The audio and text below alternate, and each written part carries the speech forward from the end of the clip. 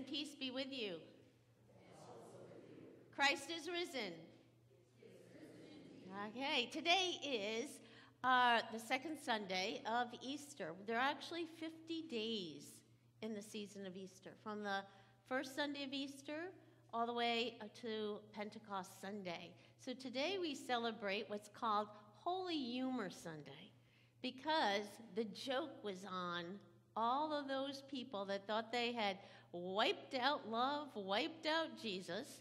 All of those religious authorities in the Roman Empire thought that they had killed Jesus. They thought they had wiped out hope, that they had destroyed the hope of the world, and the joke's on them.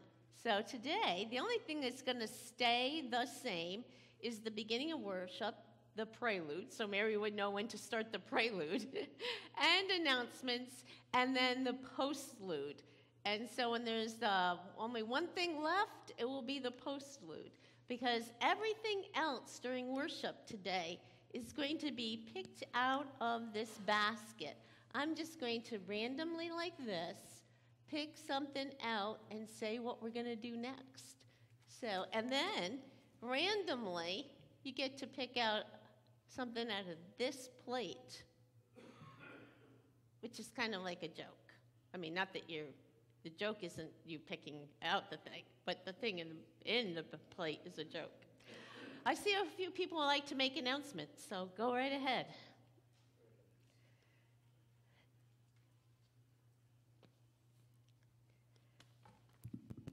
Good morning. I am going to be sending clipboards around. Don't be intimidated by so many. I'm going to just send them so they're on both sides and the ushers won't have to swap over. This is for the basket auction and salad luncheon. The mission committee is asking for donations for both. So there is a clipboard for basket donations, and then there is also a clipboard for salad and dessert donations. And the basket auction is Sunday, May 7th, following worship. Thank you.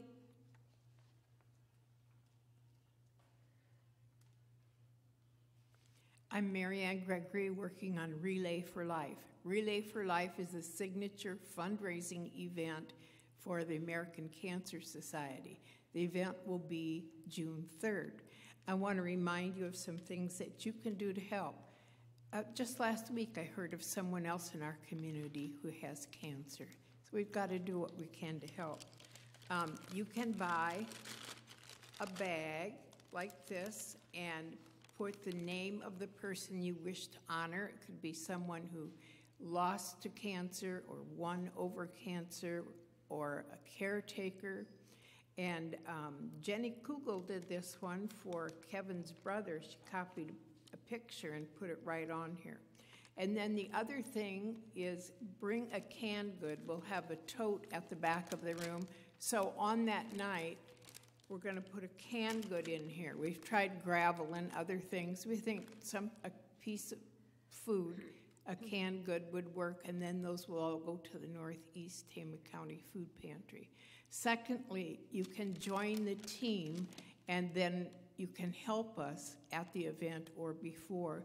It's $10 to join the team, $15 additional to get a t-shirt.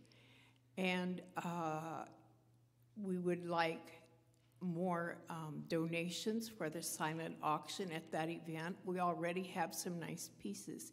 You can give those to either Claude or to me. Thank you, Marianne. And as Ben is getting ready to make an announcement, I'd like to wish happy birthday to Jay. Aschenbrenner's birthday is this week on the 26th. And when you see John Messer, his birthday is tomorrow. Pam Brant's is on the 28th, which is Saturday. I mean, not Saturday, that would have been Friday. And Mary Jo Cavalier's birthday is next Sunday. And I think is Ed related to you? Mm-hmm. His birthday is the 27th, if you know, I think you probably remembered that. Mm-hmm. So happy birthday. Go ahead, Ben. Seems like whenever I make ugly threats that we're not going to have church, you guys respond really, really well. And I'd just like to, get the clipboard filled out without making ugly threats of no church. So I'm going to pass the clipboard today, and hopefully you guys will respond and sign up. Thank you. Okay. Here we go. The very first thing we're going to do this morning.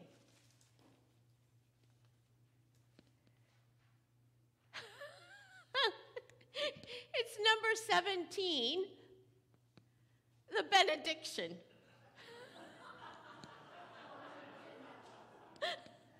So go. Please stand. I'll give them time. Go to live in the world as Christ's disciples. Know that God accepts all questions and wonderings, and God is forever patient with us as we take the time we need to come to an understanding of God's presence in our lives. And I'll say amen. You may be seated. It sounded like when I was teaching, I always like to say, what is the purpose of our class today? What are we trying to do? And so with the benediction, you know what the purpose is, that we're to seek God and to go out and to take the time we need, and we need all the time we can get to understand God and serve God. All right, I really am not looking at what they are. Please join me in the prayer that Jesus taught us, number 13. And the numbers that I'm saying, is to help Jenny know on the which slide to go to. So please join with me. Our Father, who art in heaven, hallowed be thy name. Thy kingdom come, thy will be done, on earth as it is in heaven. Give us this day our daily bread, and forgive us our trespasses, as we forgive those who trespass against us. And lead us not into temptation, but deliver us from evil. For thine is the kingdom, and the power, and the glory forever. Amen. And now I am going to pick out something out of this plate.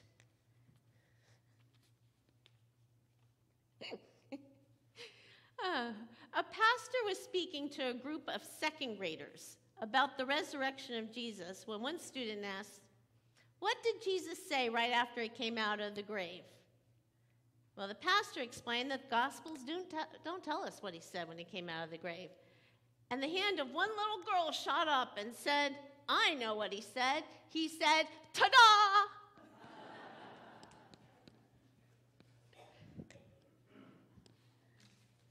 All right. Let's see. Oops, stuck together. Number 6 and number 7. As we come together, we confess the times our brokenness, and we have a prayer of confession. There are times when we judge others out of fear of being judged ourselves. We call them names and we put them down. We may discredit their faith and write them off. When other people have a faith that differs from ours, we say it's not enough. Sometimes we believe that doubts are an impediment to faith. Gracious God, in a world where there is such a vast rainbow of ways to have relationship with you, help us not to limit our vision and our understanding. We pray in the name of the risen Christ. Amen. And let us now be in a time of silence as we ponder that prayer of confession.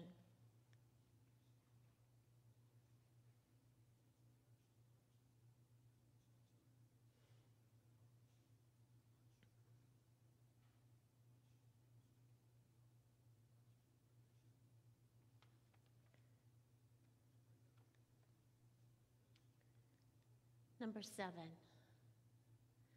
Jesus said to Thomas, "Even better blessings are in store for those who do not see and yet believe." We have never seen Jesus, and yet we know that in mysterious and wonderful ways, the risen Christ is with us even now, offering us forgiveness and new life. Thanks be to God. Amen.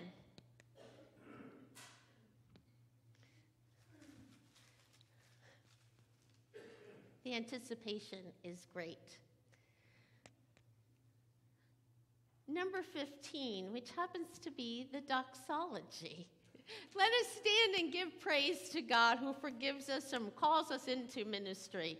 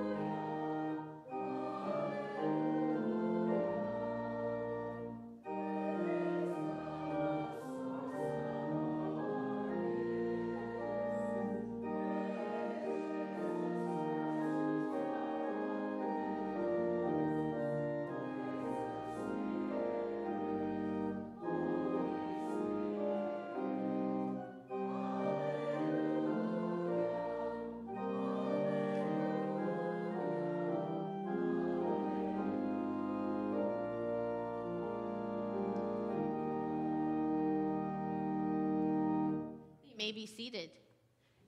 It feels like you're getting up and down a little bit more than usual, doesn't it?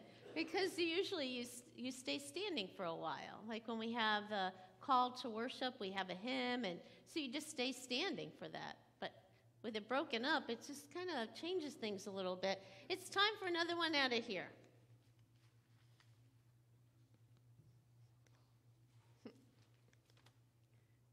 Oh. Where do pencils go for vacation?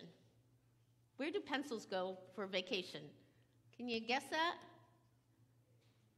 Where do pencils, the writing instrument, go for vacation? Pennsylvania. Yay, you got it. I think you've heard that one before. That's definitely like a little kid joke there. All right, let's see. Right. The gospel reading for today, which is slide number 8, comes from, and we're going to go right from slide number 8 to slide number 9. The gospel reading comes from the gospel according to John, chapter 20, verses 19 to 31. When it was evening on that first day of the week, and the doors of the house where the disciples had met were locked for fear of the Jews, Jesus came and stood among them and said, "Peace be with you." And after he said this, he showed them his hands. This is a sign for Jesus. His hands and his side. And then the disciples rejoiced when they saw the Lord. And Jesus said to them again, "Peace be with you. As the Father has sent me, so I send you." And when he had said this, he breathed on them and said to them, "Receive the Holy Spirit. If you forgive the sins of any, they are forgiven them. If you retain the sins of any, they are retained." But Thomas, who is called the twin, one of the 12, was not with them when Jesus came. So the other disciples told him, "We have seen the Lord." But he said to them, "Unless I see the marks of the nails in his hands, and put my finger in the mark of the nails, and my hand in his side, I will not believe." A week later, his disciples were again in the house, and Thomas was with them. Although the doors were shut, Jesus came and stood among them and said, "Peace be with you." And then he said to Thomas, "Put your finger here and see my hands. Reach out your hand and put them in my side.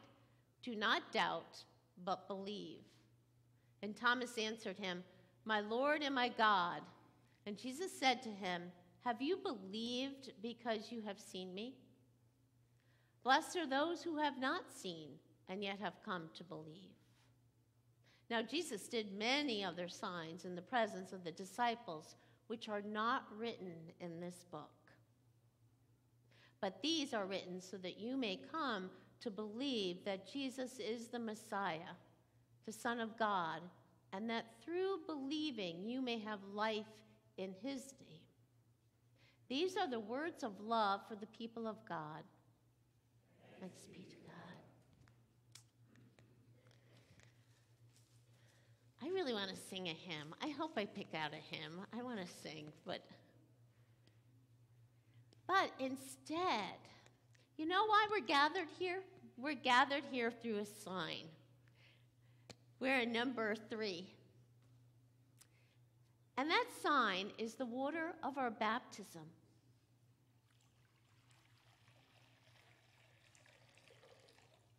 It is a sign that we are God's reconciled and forgiven people. So we come together as God's reconciled and forgiven people. Amen.